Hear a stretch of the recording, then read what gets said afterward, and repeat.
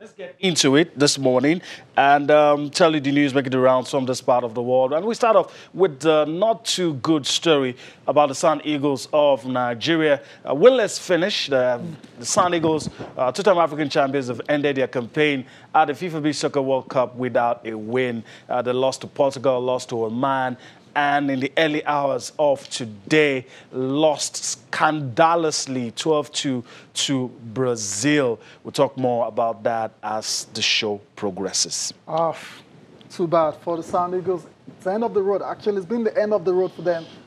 Since after game the second game, right. So Brazil, arguably the best team in the world. So not a surprise at all in that last game in Group D.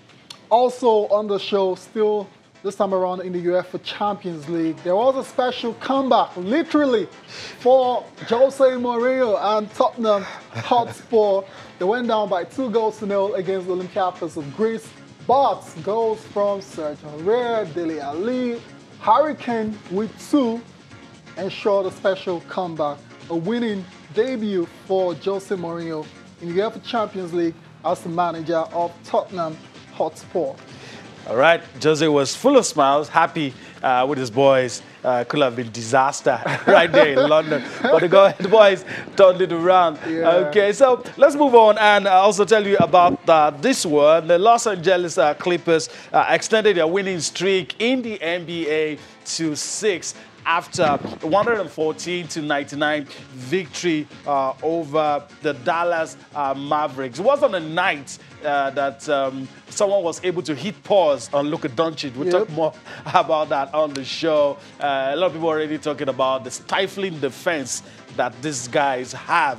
Of course, Ty is very eager to talk about all of that, and that's how we start the show. And that's how we start the show, and because we saw it on full display yesterday, the stifling defense of the Los Angeles Clippers, and that was majorly responsible for the outcome of that match between the Mavs and the Clips. Just 2 games were played in the NBA. We're going to give you the results now before we focus on our feature match. 2 games, like I said, Clippers defeating the Dallas Mavericks 114-99. That was the scoreline for you. It ended up being a very, very comfortable victory. And the second match was between the Wizards and the Denver Nuggets. That match ended 104-117. That's 117 in favor of Denver over the Washington Wizards, who just could manage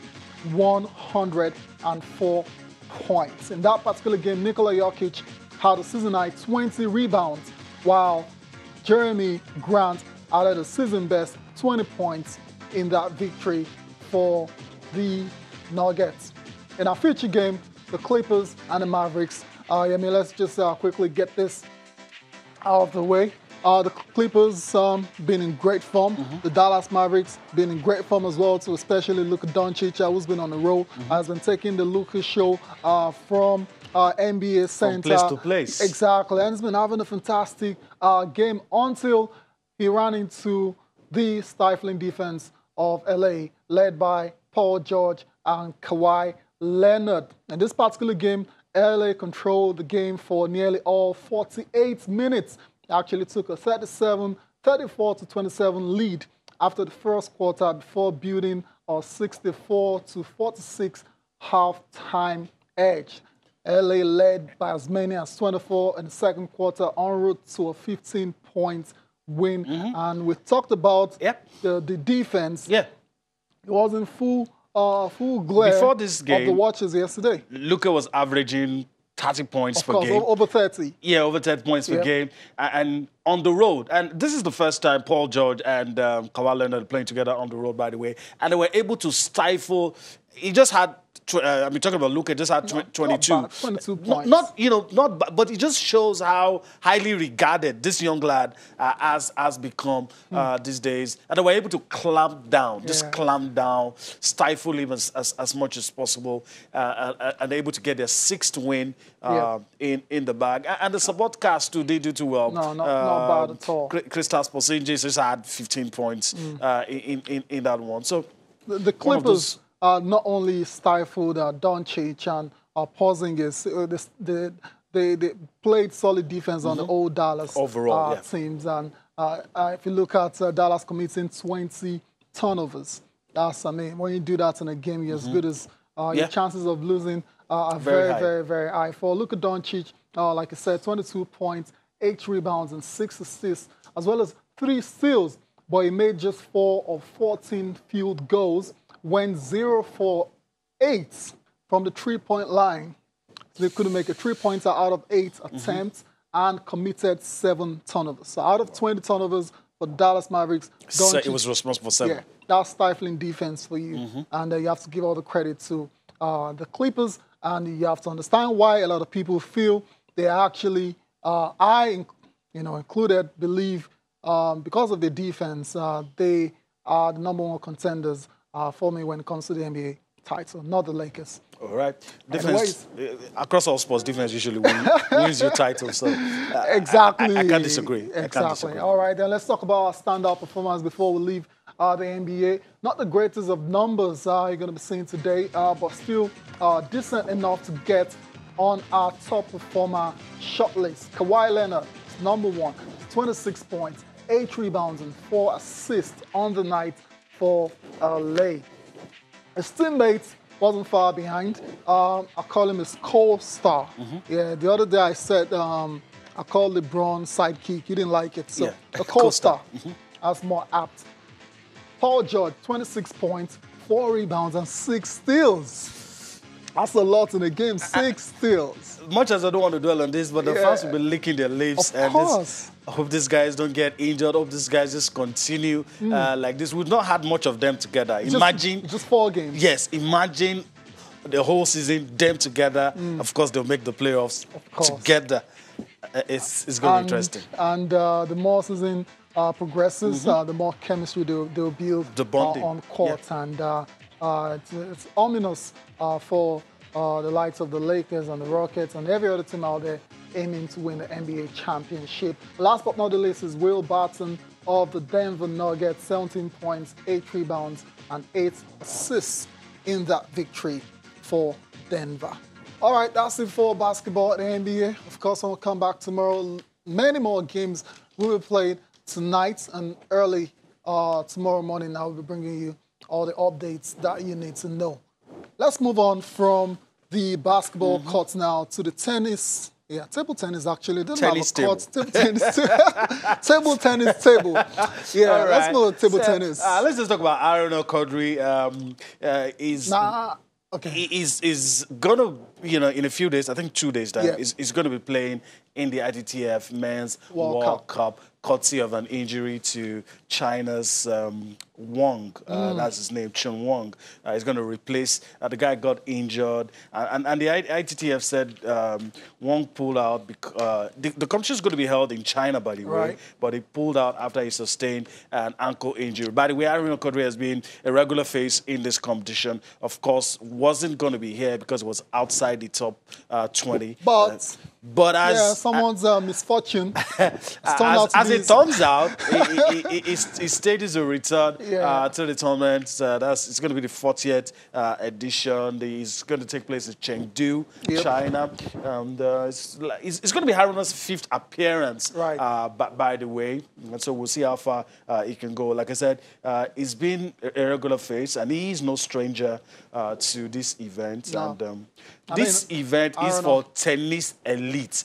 And it feels good to be talking about tennis elite and having a Nigerian to talk about. Yeah, Aaron has been carrying Nigeria's and flying Nigeria's flag for the last few years now when it comes to elite table tennis. He's been mixing it with the Chinese, with the Koreans, with the Germans. You can name the best table tennis players from around the world, and Aaron O'Codry is always in the mix somewhere. So we wish him all the best in this competition, which is going to serve off on Friday and will end on Sunday, December the 1st. So that means by the time we come back on Monday, we might be talking about Aaron O'Codry as the Men's World Cup champion, or whatever performance he puts up. We'll be letting you know on Monday. For Chen Wang, of course, I wish him speedy recovery. From table tennis, let's go to karate. Yeah, I know you're a big fan of this one. Yeah. Anything combats. Totally different from Cecilia, by the way. Cecilia, she's not a fan. I'm a big fan. I don't participate, though, but I'm a big fan from the sidelines. We're talking karate on the show. Yep. Silas Agara, the president of the Karate Federation of Nigeria, says that the sport is gaining momentum. And it's good to hear that, you know, across board, we want to see all other sports develop. He says, look, karate now has a presence in 25 states across the federation. I'd like to know the yardstick by which that measurement, they arrive at that measurement. But it's good to know that karate is now present in and he also, we caught up with him, and he also talked about some of the giant strides that the Federation has recorded, including a strategic plan for karate with its short and long-term objectives. And this is the way to go. I mean, you have to do things that will outlive you, that go beyond your tenure. So let's just sit down and listen to Silas Agara, the president of the Karate Federation of Nigeria, highlighting some of the things they intend to do and the progress of the sport in the country. We are not there yet. I'm not happy where we are. When I came on board, or when we came on board rather, karate was just existing on paper. There was nothing to show for it. There was no championship at the local level, at the home front. There's no championship anywhere that our athletes were being featured, either at the international level. And so we had to start and encourage all board members to hold championship at the state level and to organize championship at the zonal level. And again, for the board to have championship at the national level. I'm happy that we have that going. At the state level, we have championship. At the zonal level, we have board members organizing championship. At the national level, we're organizing championship. We just didn't stop there, but we have progressed beyond that.